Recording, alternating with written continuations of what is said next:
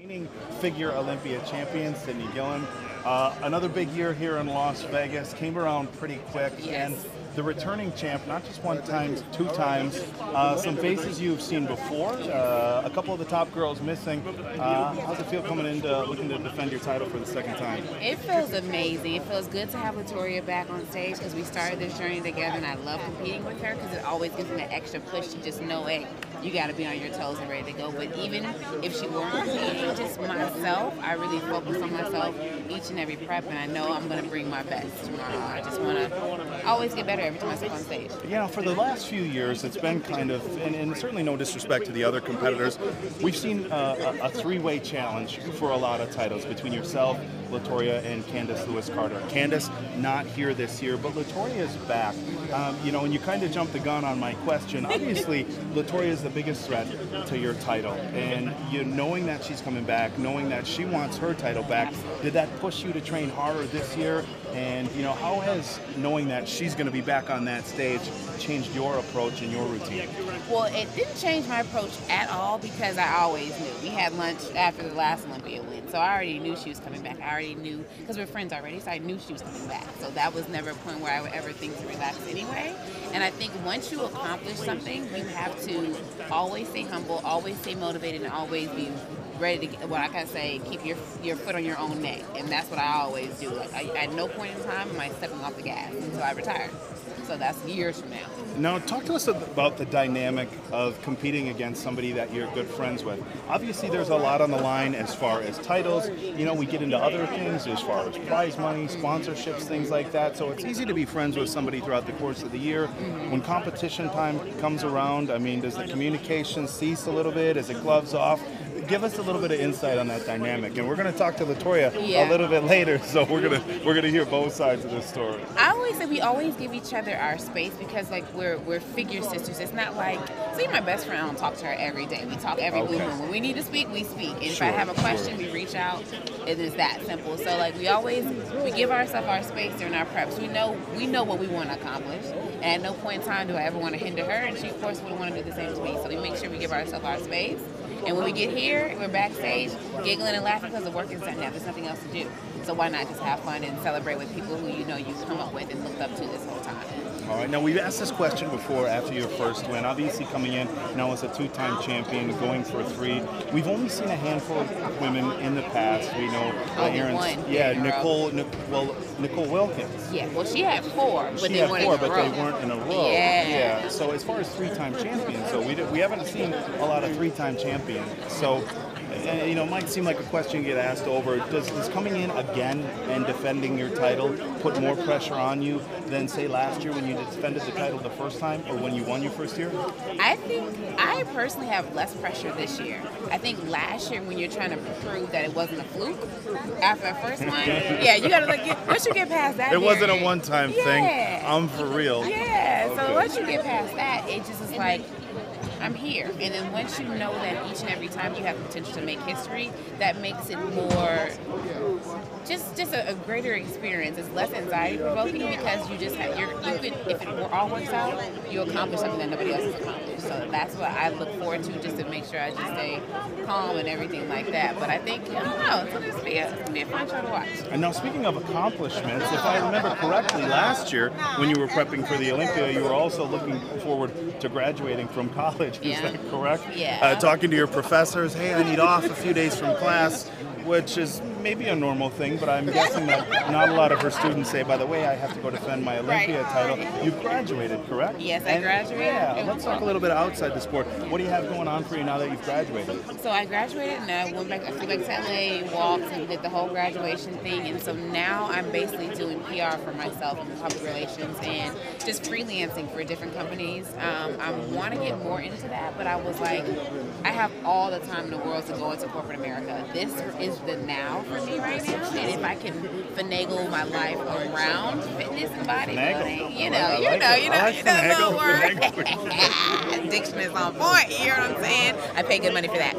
So once you just figure out how to like get it around the fitness industry and bring what my degree was into what I already love, it kind of just makes everything better. So I'll probably start just getting more into the fitness industry and blending it with other relations. Well, you're one of the few people in this world that gets to get paid to do what they love, and not only get paid, but to get paid to be the best in the world at doing it for you. Now, we know you have a handful of, not a handful, we got a lot of fans and friends here. Again, we're at the Meet the Olympians 2019, and obviously the reigning champion going to have a long line. So we're going to let you get back to your friends, your fans here tonight. Thank you for joining us. Once again, guys, David Baye with your two-time defending figure Olympia champion, Sydney Gillen from the 2019 Olympia weekend. Meet the Olympians.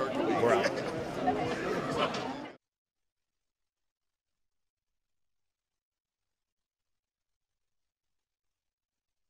Olympians here with the giant killer, Sean Clarita. Sean, we're going to go back a few years. 2015, 16th place. 2016, 13th place. 2017, 9th place.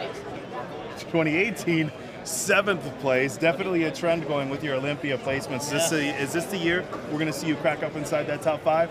I said this is the year I'm going to pull a Ronnie Coleman and go from 7th to 1st. You're going to leapfrog I'm just going to everybody. forget top 5, top 3. I'm going right for number 1. He's going to leapfrog. But in all seriousness, when you came out of the NPC, as a bantamweight, I don't know that we've seen any other bantamweight be successful as you have. And generally speaking, it's not something that we really predict is even going to happen. And it's interesting because you've gone from an underdog and the giant killer because you're taking out people bigger than you despite your stature, but now you're a legitimate contender at every single show. We saw you win the New York Pro last year, 7th place at an incredible Olympia lineup. There's a very different dynamic as far as your position in these big shows. Talk to us about that. It's just a steady consistency of getting better and better every time. The goal is always to be on the Olympia stage in that first call out. Last year I was super excited when I was in that first call out, but again we fell short and it ended up in 7th place. It's just a matter of just continuously getting better every year, working on the improvements that need to be made, and coming back and keep showing up.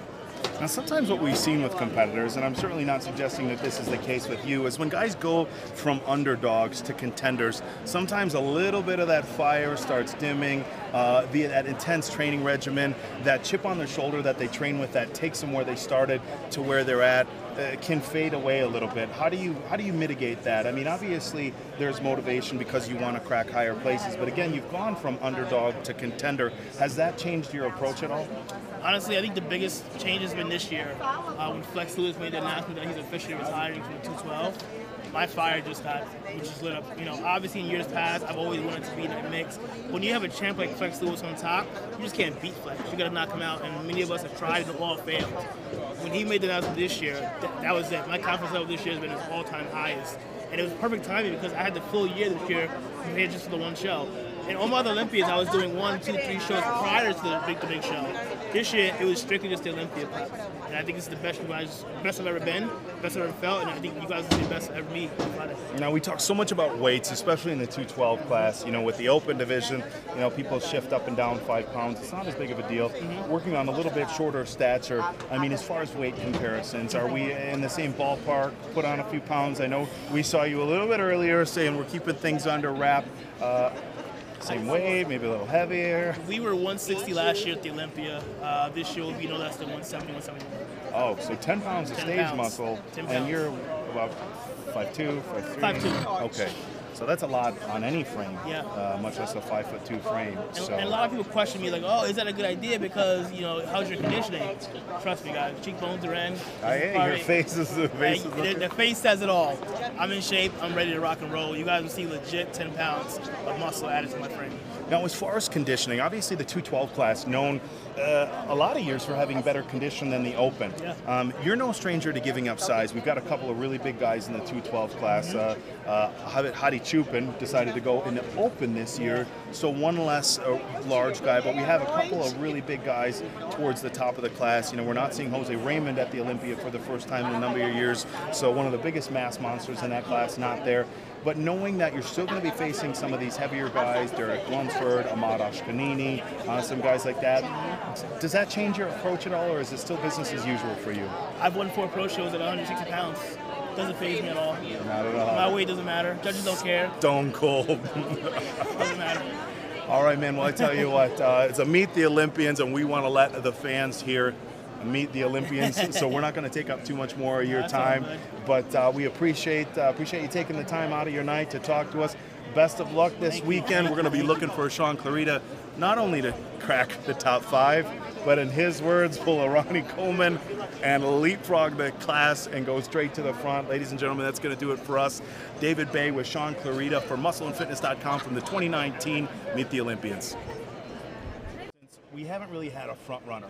True. Now, you came in 10th last year. There's been a lot of talk about who might be the front runner. For throwing out names, William, Dexter, Brandon, and Steve Kukla, I'm going to say too. And Rulli. However, you know, 10th last year, but, you know, going back to 1998, everybody had Flex Wheeler, pegged as the next champion, but it was kind of open. Ronnie leapfrogged everybody from, I believe he was 7th or 9th in 1997. Up to the top of the pack. I mean, obviously, that's the goal every year. But this year, being an open Olympia, I mean, has that changed your prep, changed your outlook, getting ready for the show? It has. I think every year, you know, going to Olympia, say when Phil was doing it and some of the guys, you feel like if he's doing it, he's probably going to win it again. So you feel a little bit defeated going into it. But this one being wide open, you're like, you know what? I feel like I think everybody kind of get a little bit more motivated, a little more fire in their training, and you could see it in all the guys. There's kind of a new excitement. They're like, you know what? I have an opportunity. Absolutely. And for me, it's like having the opportunity, not maybe to try to move 1 or 2 slots up. You know, it's like we can go from 10th to get to that first spot. I mean, so that's the mentality I have. It's coming here to win. It's coming here to, like I said, give me that first call out, and we're gonna do work. Now, obviously, every year you're on Olympia stage, and every year you've been competing. You're putting in work. You're busting your butt. You're trying not to leave any stone unturned. But honestly, coming into this year, like you said, a lot more on the line, some open opportunities. That being said, have you changed your prep? Have you changed your game plan, or has it kind of just been business as usual? Obviously, if you have a working formula, you don't want to stray too far away from that. We didn't change too much when it came to what we accomplished this year. You know, I came into the Arnold and I felt like it was about 95%. We tried a few things and then tweaked a little bit for the Indy, and I felt like Indy was one of my best looks that I brought with fullness, condition, you know, just overall size. And I was like, you know what, let's take that, refine that a little bit more for the O, because we kind of found that formula that works. And I think that's what's going to really bring to this stage a look that can be like, okay, that guy's a complete package. That guy has a case to be in the top call out, if not the best one on stage. Now, we all know the Olympia, a 2-day competition. Yeah. And so Phil Heath was one of those guys who we always call Peter McGuff, you know, legendary writer, former editor for Weeder Productions, always called Phil Mr. Saturday Night. Talk to us a little bit about the difficulties of prepping for a 2-day show. You know, the 212 guys get to go tomorrow morning and get to go at night. A lot of the competitions, including the Arnold, the big shows, the New York Pro, the Indy Pro that you won, 1-day competitions of prejudging in the morning and finals at night. You have 5-6 hours to make dietary changes. Here at the Olympia, you have a full 24 hours. You obviously want to be your best on Friday. Right. They do 50% of the judging on Saturday. You know, give us a little bit of insight about trying to make sure that you're looking your best 2 days in a row. You know, Vegas is its own beast just because it's so dry in the desert. That's what I like to tell people. And it's very, there's pros and cons obviously competing out here, but being so dry, you know, when you're trying to manipulate water, trying to dry out, you have to be careful not to cut water too soon because it's so dry. I mean, you go from drinking 2 gallons a day to start tapering it down to 1 gallon. It feels like you're you know, like you haven't drank in a month. You feel like you're in a, I mean, we are in a desert. But that's one hurdle. But to me, excuse me. But no, to me, where were we at? I just totally lost track. Talking about the 2-day show. Oh, the 2-day show. Desert, it's dry, water. I typically like, you know, the formula is obviously you want to try to peak for Friday night. Yeah, absolutely. Prejudging is where you feel like most of the judging is done. But it is a 2-day show, and you don't want to be off and create a case for somebody to move up over you. Absolutely. So for me, what I like to, I think I've kind of figured out the formula to peak on Friday, but creating a 2-day show for us is not an easy task. I mean, you have to really, you got to go right back into your game plan the next day, and you're a whole nother day of trying to stay dry, stay full, and do all the things you got to do. It's hard.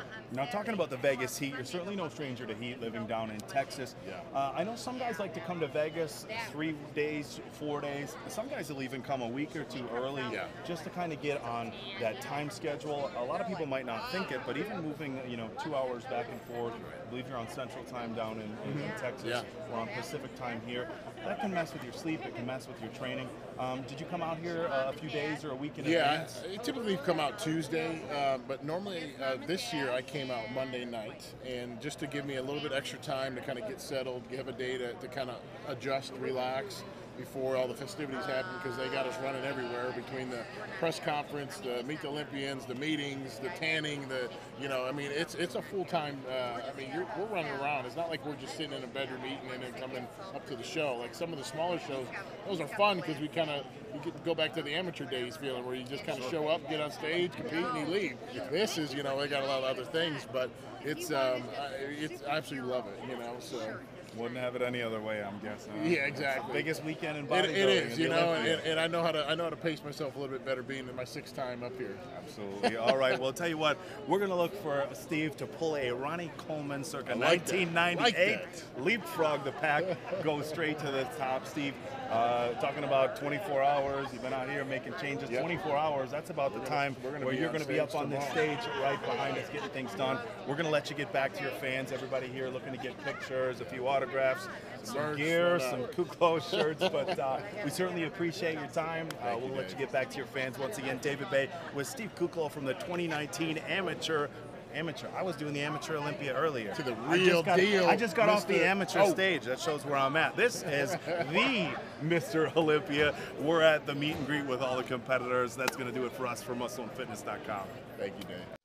Meet the Olympians. I am here with your 2-time Bikini Olympia champion and your defending champion, Angelica Teixeira. Angelica, back in Las Vegas for another great weekend. You're defending your title once again. No stranger to that. How you feeling coming in looking for number 3?